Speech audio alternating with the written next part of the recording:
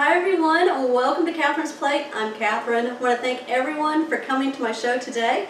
If you're a subscriber, welcome back. If you're not a subscriber, I'd like to welcome you, and I hope you'll hit that subscribe button down below with that bell notification so you'll always know when my shows are posted. Today I am taking these beautiful peppers. Now, the green ones actually came out of my garden, so I'm pretty excited to use those. The colored ones that I have growing aren't producing yet, so I got these pretty peppers right here from Costco. So I got a red and a yellow and an orange one that I'm going to be using today. I'm going to take these peppers and I'm going to stuff them with a mixture that's going to be so delicious, y'all. So if you're ready, let's get started.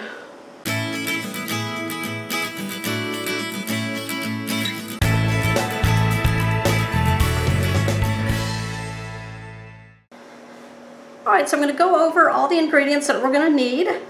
Now, I've got my bell peppers here. Now, everything here is basically going to fill about 4 bell peppers, 4 to 5. So, I've got 5 bell peppers here that I'm going to be using.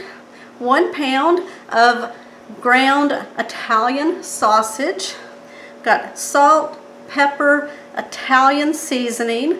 I've got an onion. I'm going to be dicing about half of this.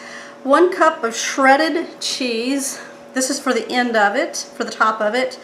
I've got 1 can of diced tomatoes and green chilies. This is a Rotel. Now you can use plain tomatoes, you can use tomato sauce, whatever, but as long as you have about 1 can of it. I've got some minced garlic, parsley, 1 cup of cooked rice, and I've got some Parmesan cheese that's going to go into the mixture. Alright, we're going to go ahead and get started. Alright, y'all, so to get started, what I like to do is parboil my peppers a little bit, because if you put them in the oven, just like this, they don't soften up very well. So I like my peppers kind of soft once they come out. So what I do, cut off the top, as close to the top that you can get. And then I just take my knife and I go around the edges of the membrane and break it loose. And then I just pop it out. Just like that.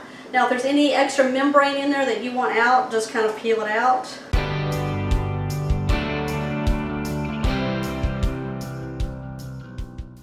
Alright, so I've got a pot of boiling water with a little bit of salt in it. And I'm going to go ahead now and put my peppers in. And I'm just going to spin them around ever so often. These are just going to cook for about 5 to 7 minutes, y'all. That's it. And while we're cooking these, we're going to go ahead and start our mixture. Got my skillet on a medium-high. Put some oil in it. I'm going to go ahead now and add my half of an onion that I've diced up. Oh, did y'all hear that sizzle? There we go. All right, the next we're going to add our 1 pound of our ground Italian sausage. Alright, take that paper off here. I've got my handy dandy meat grinder here that I love. I use it for any of my ground meats that I'm browning up. And you just push it into the meat and twist. And it breaks up your meats for you. You can use this on ground beef, ground chicken, ground pork, ground Italian sausage, anything like that. I'm just going to keep breaking it up and we're going to brown this up and I'll be right back. Alright, so at this point, now is a good time to go ahead and put your oven on 350 degrees to heat up. Alright, y'all, with those Italian blend sausage smelling so good. Almost smells like a pizza going on in here. Alright, so while that is done, I'm going to go ahead now and add 1 tablespoon of minced garlic. We're just going to cook this down for 1 minute. Alright, at this point we're going to go ahead now and add our tomatoes. Now you can add tomato sauce, you can add diced tomatoes. I'm using kind of a Rotel blend here. And you see that? There we go. It's a green chilies and diced tomatoes, so that's going to go in. Now let's go. This is a 10 ounce can that I'm putting in there. As I'm putting that in there, I'm going to go ahead now and season with some salt and pepper.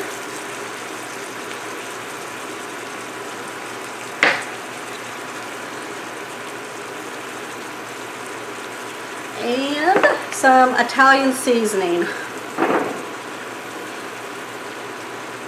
About a teaspoon or so.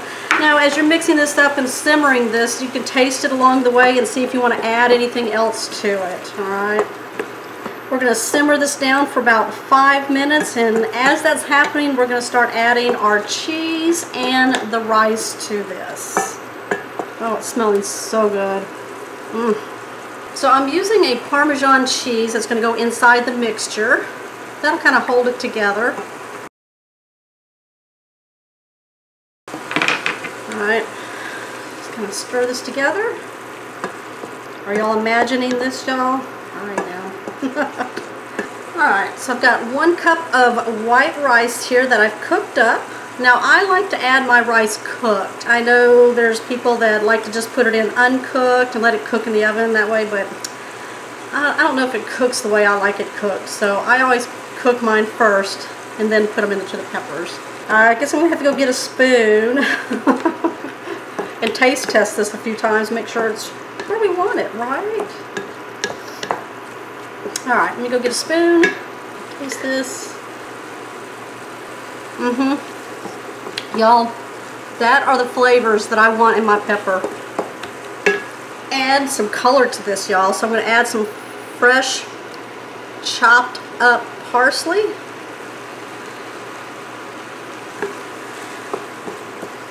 Oh, it's looking so good in there. Alright, it's smelling delicious. I'm right over the pot here. Alright, y'all, I'm going to go ahead now and bring my peppers over, and then we're going to stuff them, and stuff them. Alright, so I am buttering the bottom and the sides of a 9x9 baking dish here. Actually a pan. This will keep the peppers from sticking. Now you can use it if you want to add some little tomato sauce to the bottom of it, a little bit of the mixture, anything that'll just kind of wet the bottom and the sides so your peppers don't stick. I have my beautiful peppers here that I parboiled, and I just put them in a bowl with paper towels on the bottom just to kind of drain them a little bit. And what you're going to do is you're just going to place them bottom side to the bottom of the pan. Now what we're going to do is take our mixture and we're going to put them into our peppers here and load them up, y'all. Alright, my oven is ready. That's what that was. Alright, now if some fall down to the bottom of the pan, that is totally fine, y'all. Alright, push it in there, get a good amount. There we go, just like that. Alright, so I have 1 cup of shredded cheese. This is kind of like a Mexican blend because I like the flavors of it. And I'm just going to sprinkle a little bit right on top because we're going to come back later and broil more cheese on top. Alright, y'all, these are going in my oven for 20 minutes. It's been preheating at 350 degrees, and we'll be right back. These have just come out of the oven. Don't they look beautiful? Alright, so after the 20 minutes, I pulled them out. I put a little bit more cheese on top, then I put it back in the oven to broil for about 5 to 7 minutes until I got that golden brown color on that cheese.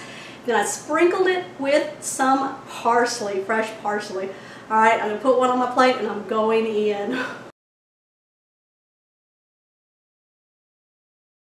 I'm going to turn this around for you so you can see all the goodness inside of there.